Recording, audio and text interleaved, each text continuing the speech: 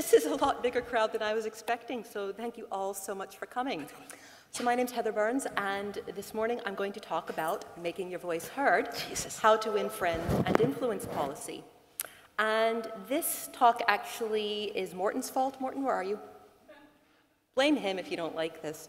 Because this talk all started with a question that he asked Matt Mullenweg at the State of the Word address in December last year.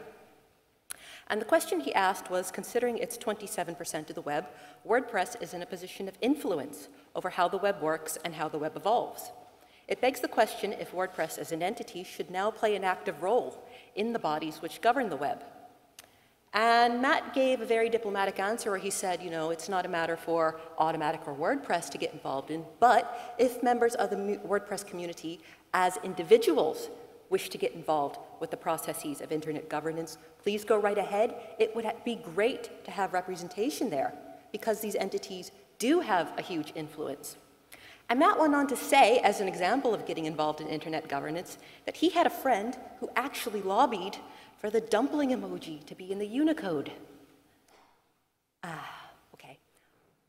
No disrespect intended to Matt or Matt's friend, but as an industry, as professionals, we have some slightly bigger issues to deal with than the dumpling emojis in the Unicode. In fact, what we're facing right now is the shaking of the foundations of the open web. Here's what we've all had to come to terms with just since we last gathered together last year in Vienna. For those of us from the UK, Brexit is spelling the end of the freedom of movement for tech talent, whether that's the right to go work in a European country or even to just hop on a plane to a conference like this. It's going to spell the withdrawal from the European data protection system, which could end international data flows overnight. It means a withdrawal from the digital single market legislative framework, which is the strategy that aims to create one single trading bloc for all of Europe, trading on one set of digital rules for everything ranging from VAT to copyright. And Brexit is being done against a current of authoritarian, nationalist, and occasionally openly racist tendencies, which have included a push towards mass surveillance and backdoors in hardware. That's those of us in the UK. For those of you from the US, under the Trump administration, we've seen the threat to the end of freedom of movement, as we saw it so horrifically in February with the Muslim travel ban. We have seen the stripping away from what little already weak privacy and data protection legislation there is in the United States. We're seeing the threats to the end of net neutrality, which is the requirement for all internet service providers to treat all data the same and to not prioritize some data over others, whether that's a Netflix stream or WordPress.com blogs. And all of that is being done against a push towards stripping away policies and regulation in favor of turning these things over to corporation and the markets, which in other words means letting Facebook decide what privacy law should look like. And all of that is being done against a current of authoritarian, nationalist, and openly racist tendencies, which include a push for mass surveillance and backdoors in hardware. There will come a time when we will all sit back and laugh about this over dumplings. But for now, we have work to do.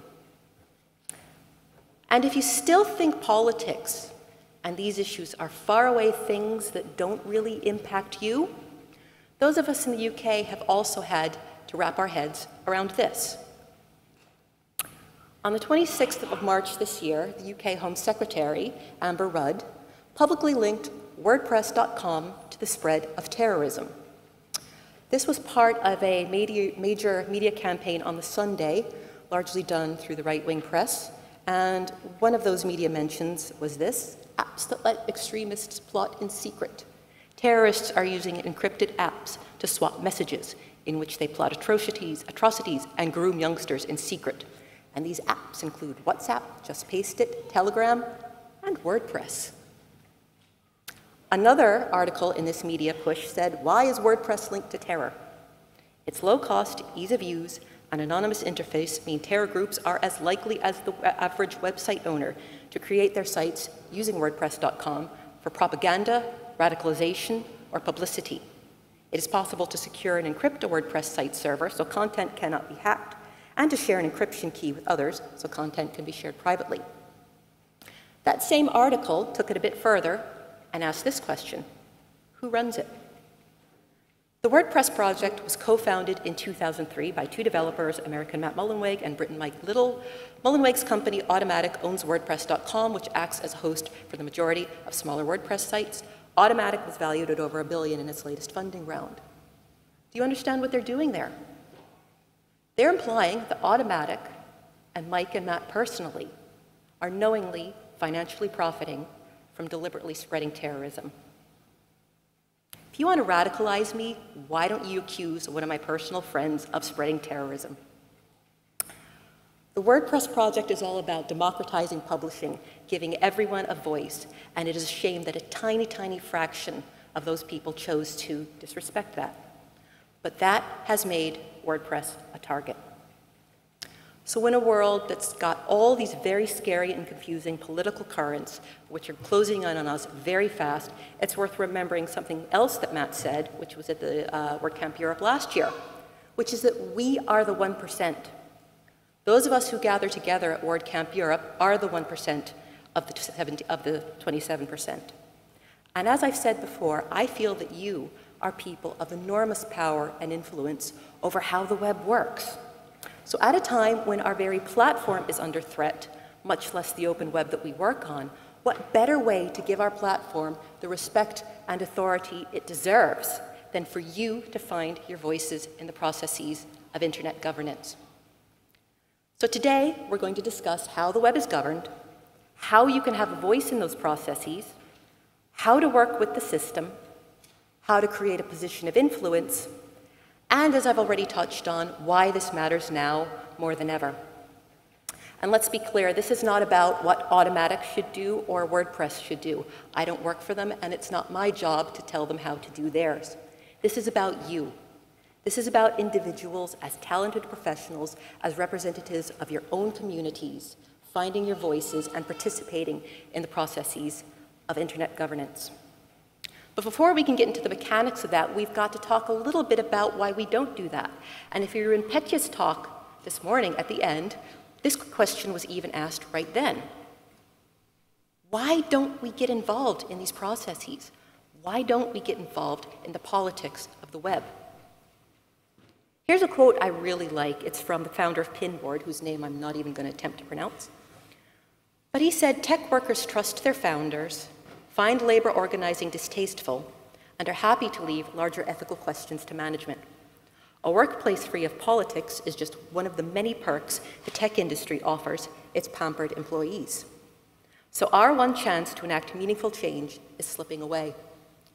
And I really like this quote because it's so representative of my experience in writing and speaking with people about the politics of the web. People in this industry and in this community don't want to talk about politics. There's a horrible polarization and an unwillingness to touch on anything outside our little tiny bubbles of comfort.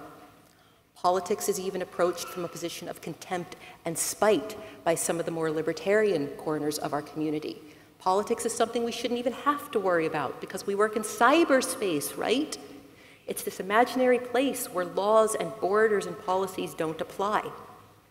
But to believe so is to do so from a position of privilege.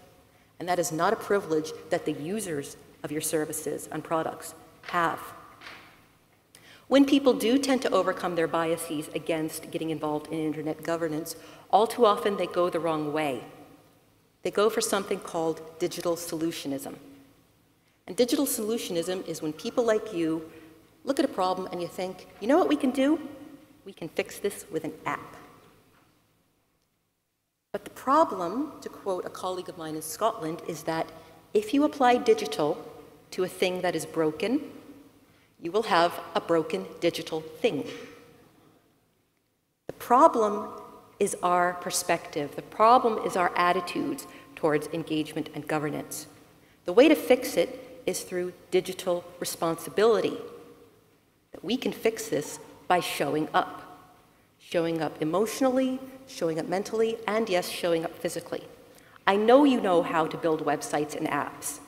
Today I want to teach you about digital responsibility, which is about building relationships.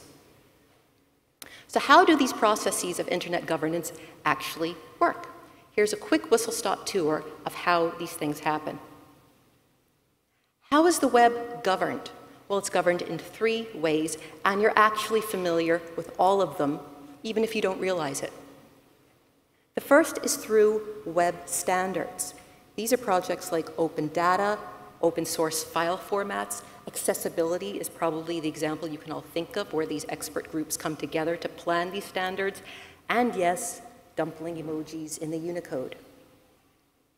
Beyond web standards, you then go into national and regional policy, which are the rules of the road in the countries where you work concerning things like privacy and copyright and accessibility law, e-commerce law, data protection, things like that.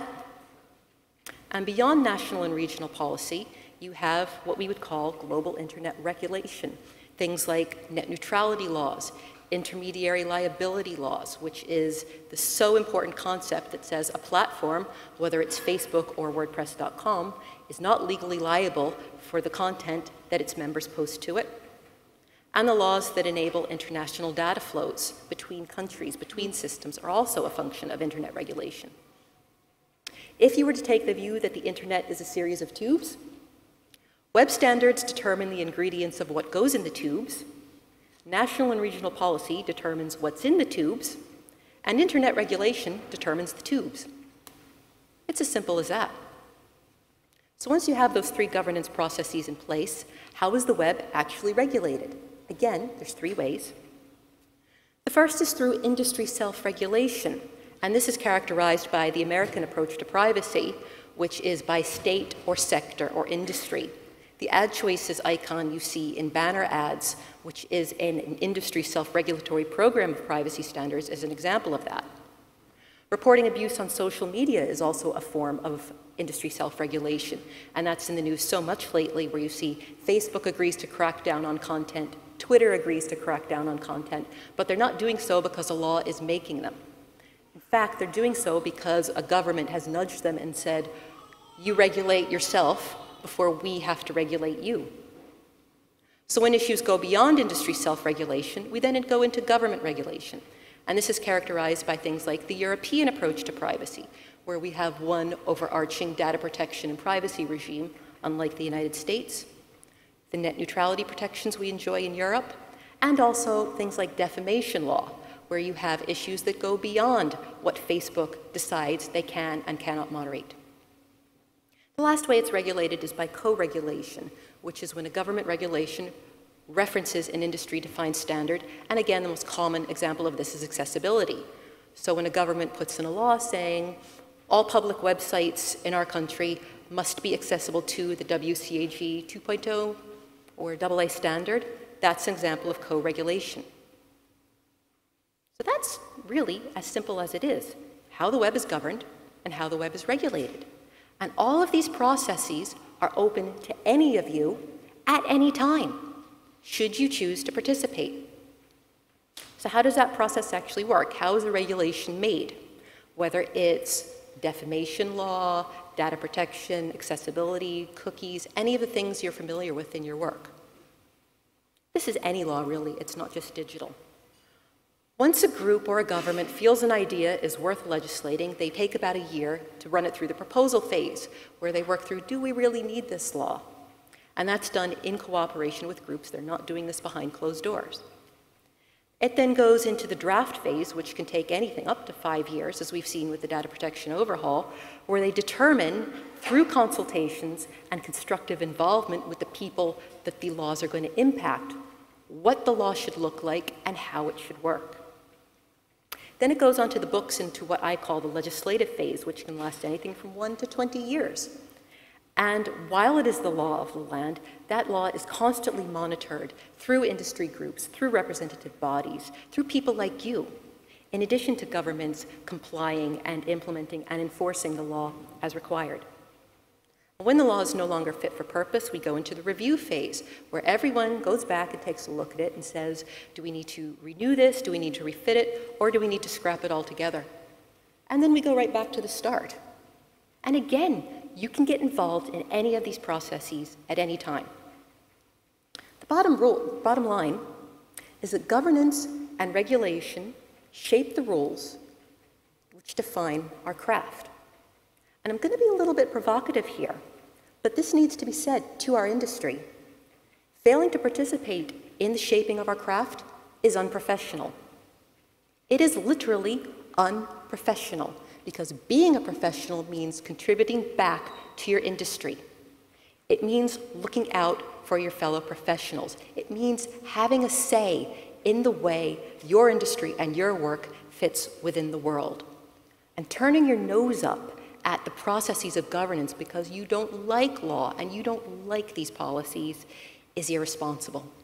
No other industry behaves that way. It's time for us to get a grip.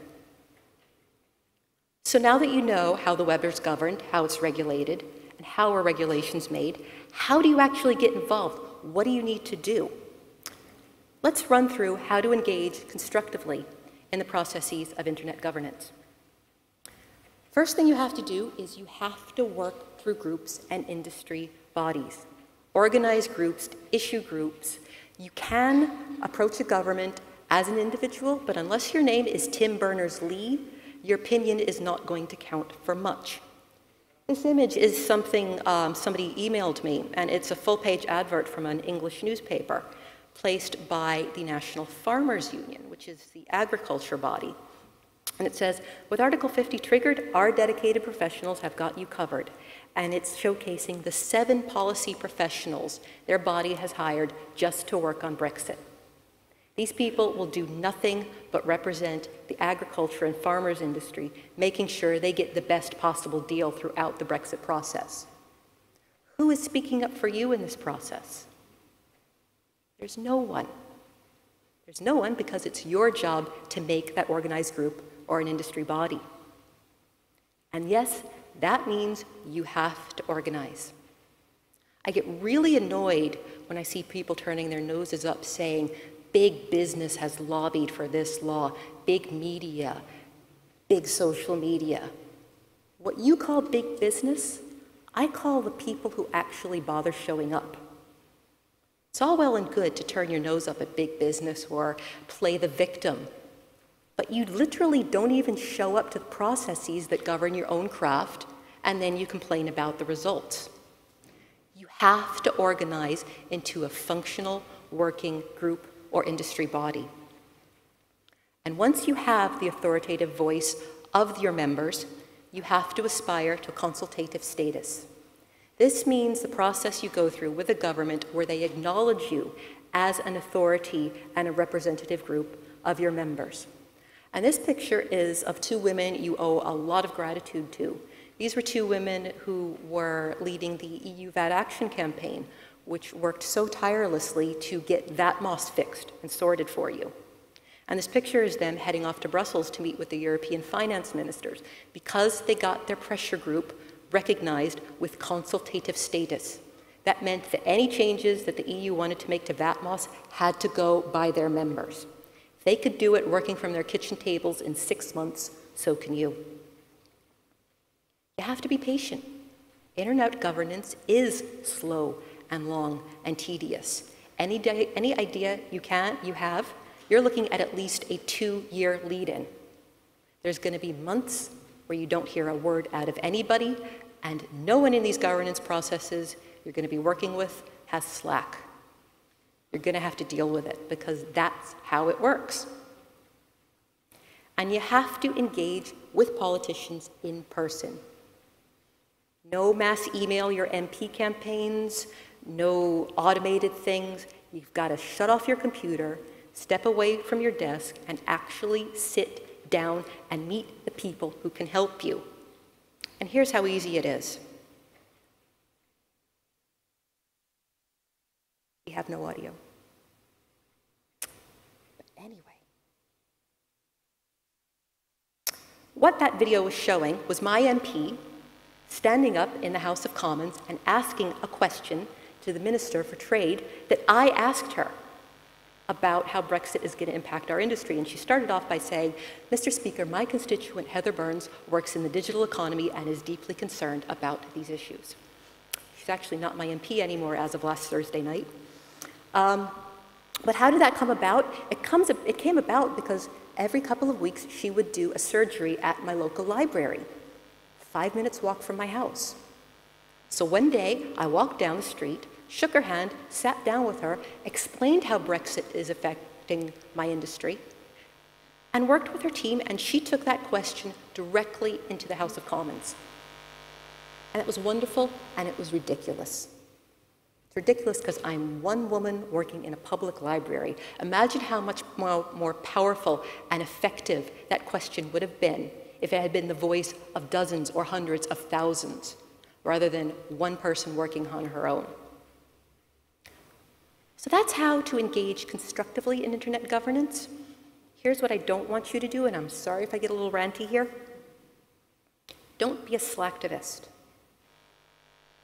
Participating in internet governance isn't about Facebook likes. It's not about counting your blog posts. It's not about, as I said, using an automated email your politician service, because one of the things my MP said to me was those things literally go in the trash as spam, because that's what they are.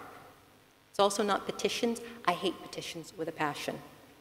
95% of the petitions you will sign are actually list-building exercises from organizations that want to build a list so they can come back later and ask you for money, so they can send out more useless petitions. This is going to be hard work. You can't automate it. And don't pat yourself on the back because you shared something or signed something. You've got to get off your soapbox. Politicians want facts and figures and proof. If you're going to tell them that something is affecting your work, whether it's a copyright law, whether it's Brexit, whether it's VATMOS, whether it's cookies, give them numbers and show your work. How did you come by those numbers? How many people is this going to impact? Give them a financial figure. They're not interested in your opinions. They're not interested in your ranting. They're not interested in you riding a high horse. But if you come to them with good data, they will be falling over themselves to work with you. Don't make a fool of yourself. I see a lot of really, quite frankly, idiotic digital campaigns. One of them was about this man, again, Tim Berners-Lee. There was a digital rights group that didn't like one of the recommendations he was going to make on a W3C working group that he sat on. So their way of liaising with him on that was to run a public campaign to bombard his office with calls and letters and faxes. On what planet is personally harassing the founder of the World Wide Web and his office staff an effective form of political engagement? It's not. It's a stupid, self-serving stunt by people who want a pat on the back to think that they're doing something, and they're just making fools of themselves. You've got to fight your own battles. If you get involved in internet governance, people are going to try to grab you for all sorts of things. A good example of that is to go to the VATMOS campaign and the EU VAT Action Group. They got a lot of media help and publicity from certain right-wing newspapers in the UK, which were really keen to exploit the VATMOS issue as leverage for why we need to leave the European Union. And then when the EU Commission agreed to put in all these changes to the VATMOS system, the campaign approached those papers, which had given them publicity before. They didn't want to know. They didn't touch it, wouldn't run the story. Because they weren't interested in anything that portrayed the EU in a good light. And in fact, they were never interested in the VATMOS issue or the people it affected at all. They were just looking for evidence about Brexit. You don't have to attend every argument to which you're invited. Respect to your opponents. I went on a podcast to talk about what I do, and it was pre-recorded. And when it was published, I saw that the interviewer had titled the podcast episode, "The Law is an Ass." And when I saw that, my heart just sank, and I felt like I'd completely wasted my time, because that's not what I'm about. How do you expect to gain a position of influence for you as a digital professional when your position from the outset is that you are asses? These are people who show up to work every day just like you and me. They're doing their jobs just like you and me. And for you to disrespect them personally and their work is going to undermine any bit of professionalism that you might have. Hate the game, not the player. So now that you know how the web is governed, how the web is regulated, how regulations are made, what to do and what not to do, where do you start? Well, this is a quote from a member of the Scottish Parliament, Andy Whiteman, who a group I'm involved with has been working with. And he said, you create your own legitimacy. What he meant by that is your standing in the political sphere will not be conferred on you. You've got to work for it. You don't get it by reputation. You don't get it by the amount of time you've been around. If you want success, work for it and build on it. What he said to us is, as a politician, he deals with two sorts of advocacy groups. One are the people like the people I want you to be, dedicated, hardworking industry professionals who are in it because you want to make a difference in your profession. The other sort of group he deals with is what he diplomatically called rich men's golf clubs. These are the groups that have been around forever and don't really do much, and they show up in suits and throw in a lot of buzzwords and go off to a golf tournament because they think that their reputation and their political efficacy should be based on prestige alone. And as a politician, Andy said he'd much rather work with people like us than people like them. So how do you get some successes in internet governance under your belt? Where are some issues where you could start? Where do we start? Intermediary liability, which is the international concept which protects WordPress.com from having to manually pre-scan and moderate every blog post everyone makes in case they say something racist or sexist or pro-terrorism. And you don't have to pre-moderate your Facebook posts, and all your Twitter posts aren't pre-moderated either. That's under threat. When you see politicians saying things like social media must do more to crack down on extremism, when Amber Rudd associates WordPress.com with terrorism, the way they're going to go after that is by attacking the concept of intermediary liability. That is one place where we need to raise our voices. GDPR, the data protection overhaul taking place next year, is going to have a huge impact on all of your workflows and the ways you engage with your customers. And I know that you're all ahead of the privacy overhaul, ahead of May 2018, aren't you? Of course you are. But one of the provisions of GDPR says that industry bodies can come up with their own guidance and code of conduct for their members to follow. And wouldn't it be a hell of a lot more sensible if all of us had a standardized set of rules to follow from an industry group instead of doing what we have to do, which is get to grips with it personally as individuals on our own time, every single one of us? That is something that an industry body absolutely should be handling, and maybe you're the one to start that industry body. What's going to happen when Donald Trump's bombast and bluster finally destroys Privacy Shield, which is the agreement that allows European data to be transferred to the United States? Never mind how will you do business with your customers, how will your phone sync? It's that fundamental. We as professionals need to be prepared for how we're going to deal with the International Data Protection Agreement collapsing. Net neutrality is under threat, and there is a day of action coming up in July where many, many large-profile digital organizations are going to raise their voices and stage a day of action in protecting net neutrality. And I would love for you and your businesses and your agencies to get involved with that. Back to basics. Get involved in the formation of accessibility standards. WCAG 3.0 is coming. Have your say in how accessibility is going to work for the age of virtual reality. What is the UK's digital sector going to look like after Brexit? How are we going to continue to do business when we can't just hop on a plane or send our data or hire someone from abroad? All of these are issues which I know you're passionate about. So pick an issue, dedicate yourself to it, dive in, and build your own legitimacy. I know we're living in really scary times, and I can still barely comprehend what's happening myself. But as they say, it's time for us to take back control. I want you as representatives of this amazing community and ethos we've all come to Paris to celebrate, to act like it. It's time for the WordPress community to find your voice, fulfill your potential, and lead the way as a force for good across the web. We're the 1%, so let's act like it. Let's show the world what we as a platform and a community are made of. And I'm out of time, and I would have loved a lot more to talk to you more about this, but to close, I'll show you how we're actually walking the walk. I'm working with a group of professionals in the UK to create an independent adversarial industry body to deal with governments representative of the people who work on the web with all these issues that we're facing, ranging from Trump to Brexit to God knows what else. So you can follow us at web-matters.uk and find us at the very heavily underscored Web Matters Twitter handle. And please come up and speak to me after the talk about how you can get involved. You can find me on Twitter at WebDevLaw. Thanks for listening. Go out there and do it.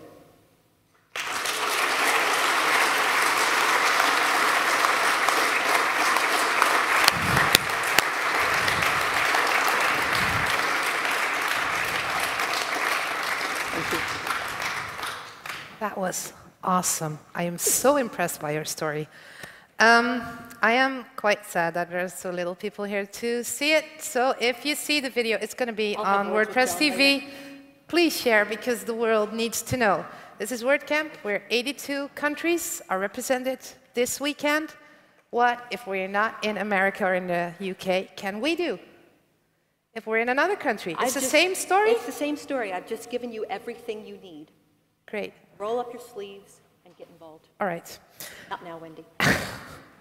Any questions? With the caveat that I cannot see any of you. There is somebody back there. Please come to the front. There is a mic here, and you can ask a question. I like that waving your phone like we're at a gig. Hi, Heather. Hello. Hi, Heather. Oh, hi, Anna. Hi. Thank you so much. That was so inspiring. So, obviously, when we talk about issues, and you mentioned quite a few, I think sometimes it's important, especially for all of us, and definitely me, who have heard this for the first time, really, in this way that you've put it. Do you think, or is there an issue that, you know, should be prioritized? Is there, like, one thing we should work on first? So Anna's question is, are there issues that we should prioritize? Absolutely. For me, the two big ones right now are the threats to intermediary liability and net neutrality. And just since we've been here, I've seen a headline in the Times, I think it was, which was, websites continue to promote extremism. Do you see how the language has changed? They're not just saying that social media sites and blogs host extremist content. They're switching the rhetoric to saying they promote extremism. See what they're doing there? We need to be very vigilant and speak out about that. Because remember, WordPress.com is a target specifically in the UK. For American viewers, I would say net neutrality. Net neutrality is the idea that all traffic flowing through an internet service provider must be treated equally. And this came about because some of the ISPs in America wanted to prioritize their content over others. So if they were running a streaming video service, you could get their service quicker than Netflix. Let's say that things go really, really, really bad politically, and America starts looking like a horror movie. One way you could silence dissent is by throttling social media sites so that they load really slowly or not at all. So let's say there's a global day of protest and Donald Trump doesn't like what's being said about him. So he phones up the head of the Federal Communications Commission, who used to be the head of Verizon, and he says, slow down those WordPress.com blogs. That's why you need to fight for net neutrality. All right, that's one. We are the 1%. I feel like I have to roll up my sleeves and get to work. You're the one who needs the cocktail now. Hmm? You're the one who needs the cocktail now. There is one more question. Okay, I cannot see anything. Hi, Morton. Oh, Hi, God. Heather. Thank you very much. I think this is a message that needs to be heard, not just in this community, but in the wider web community as well, and it's amazing that you've put this together.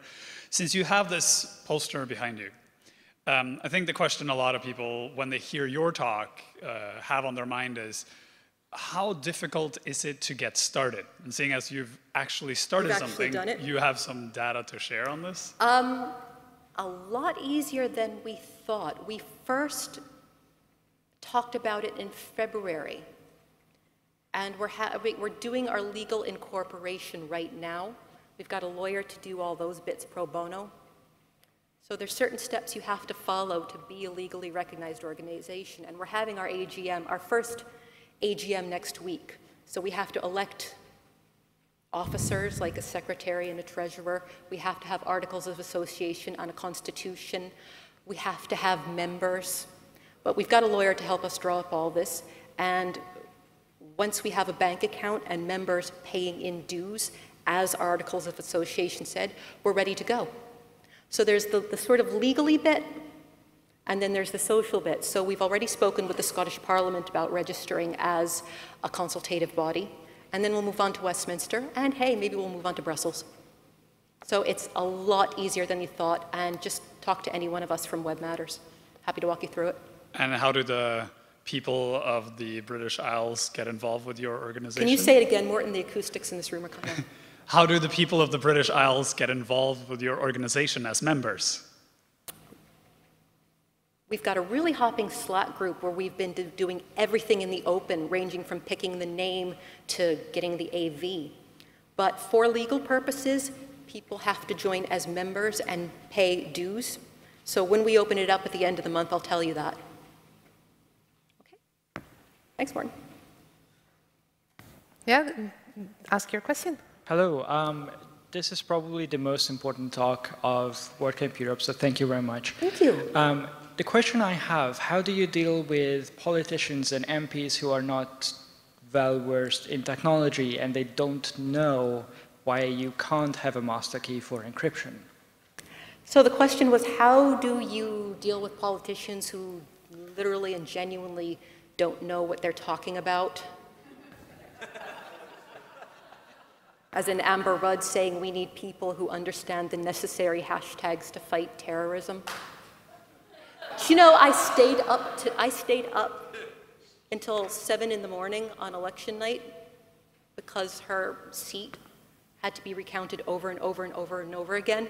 And I was like, please, please get out, Amber, please get out. But unfortunately, she kept her seat and she kept her job as Home Secretary. Something I said at an earlier talk this year is one of the Tor project's principles for dealing with the internet in hostile states, which I believe we're very much in right now. And one of them is prepare informed policy commentary.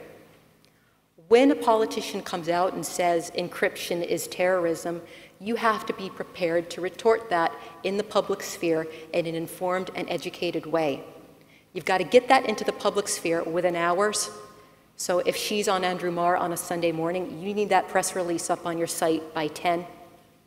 And then you need to make an effort to get in touch with Amber Rudd or whoever you're dealing with. Sit down with her in an office and explain to her why you cannot get rid of encryption and why it's not going to do a thing for terrorism.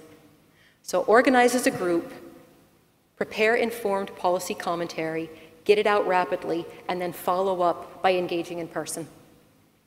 Okay. Yes, there's one more question. Are you okay with one more question, Heather? I got you already.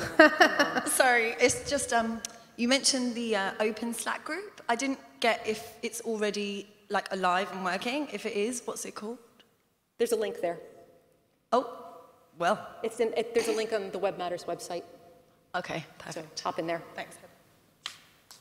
All right, any more questions? No one? Heather, thank you. Deep bow for you. Thank you, everybody. It was so awesome. Thank you.